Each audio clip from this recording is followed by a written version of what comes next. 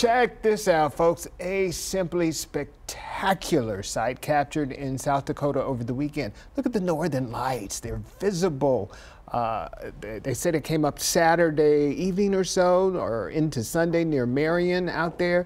The light show is caused by solar wind from the sun hitting the Earth's atmosphere. It almost looks unreal. It's gorgeous, the aurora borealis. So typically you would have had to go to like Canada or Alaska or Iceland to see it, but hey, this is pretty rare and it's beautiful. Our friends in SD got it all. Yeah, and saving money with that view. Yeah, and imagine living in that house that was right there. Yeah. They had the Must best be view. nice. You got the money shot. You better be selling that video right now. Yeah.